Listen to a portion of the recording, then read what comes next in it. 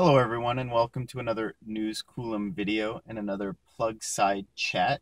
So something I wanted to talk about really quickly is the Electrify America build out. Some people seem to be surprised by the fact that they're prioritizing the CCS plugs. And by that I mean they're currently building a number of fast charging locations throughout the United States along major freeway corridors. A lot of these locations are like the Walmarts, but there are also local stores and areas where they're installing them in various states.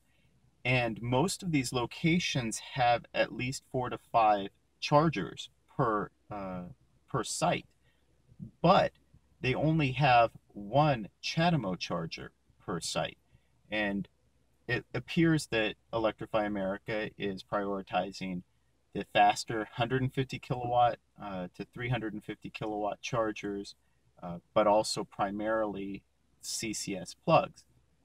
Now, it's important to keep in mind that Electrify America is an affiliate with the VW group. And what you have in that is VW, who's developing their electric vehicles right now, has committed to the CCS standard. But also in the United States, at this point in time, the only battery electric vehicle currently being sold that uses CHAdeMO is the Nissan Leaf. And it looks like they're going to remain alone using CHAdeMO. Even Mitsubishi, who's an affiliate with Nissan, their Outlander PHEV, the plug-in hybrid Outlander, is not coming with a CHAdeMO adapter port in the North American market. So, it's a question as to, even if VW weren't committed to the CCS plugs for their own vehicles, how much resources should Electrify America be committing to CHAdeMO if really only one automaker at this point is pursuing that? And you can say, oh, well, it's a Japanese standard and Nissan is a Japanese brand, and so they're going to support it. You could even, make the claim that CHAdeMO is a global standard, even though it's not being used in China. But it's been replaced essentially in a number of markets by CCS. Korea is going with CCS, Europe is going with CCS, and it appears that just by default, North America is going with CCS. Now, apparently, and I wasn't privy to this, there was a discussion and presentation made in Los Angeles Mayor Eric Garcetti's office about how Electrify America would be offering sites with parity between the CHAdeMO and CCS adapters. Now, I can only assume that that agreement was specifically for Los Angeles or possibly metropolitan areas of California. And I guess it's justifiable in that case, mainly because the number of Nissan Leafs and some older legacy electric vehicles that were equipped with a CHAdeMO adapter, the population of those vehicles in the Los Angeles area is very, very high. But we also have to, be honest about this. Those vehicles, most of them are not really equipped for long distance travel. You look at the Kia Soul EV, the RAV4 EV, the older versions of the Nissan Leaf. You can make long distance trips in them, but it's not necessarily the most convenient thing to do when you're stopping every 80 or 90 miles to charge.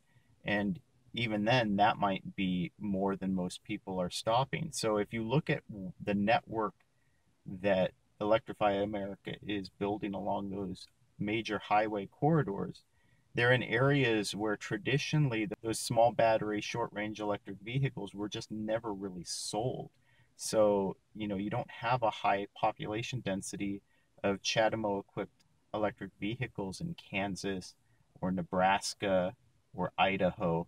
So, supporting those vehicles doesn't necessarily seem like it makes a lot of sense. But again, they might have made special provisions for locations like Los Angeles where there is a high density of those CHAdeMO equipped vehicles, and we will see parity between the CHAdeMO and CCS standard in those metropolitan areas. Essentially, it would be in metropolitan areas in zero emission vehicle states and in the states that are complying with CARB's zero emission policies. So, so in that, we we don't know yet what Electrify America's plans are for Los Angeles specifically, but they aren't necessarily going to match what Electrify America's build-outs are for Middle America and the rest of the United States.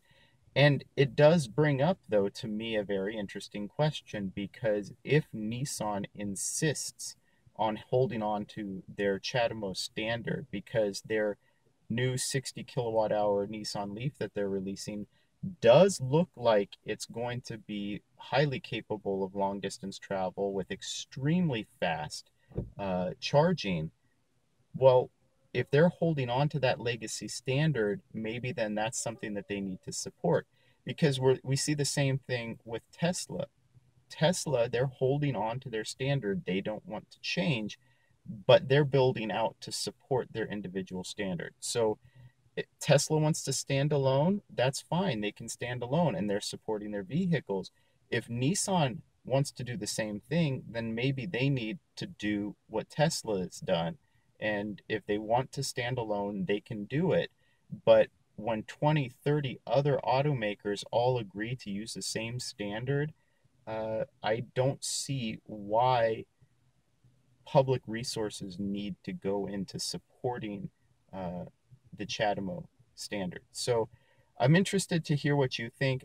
I mean, I don't want electric vehicle owners of any kind to be put out.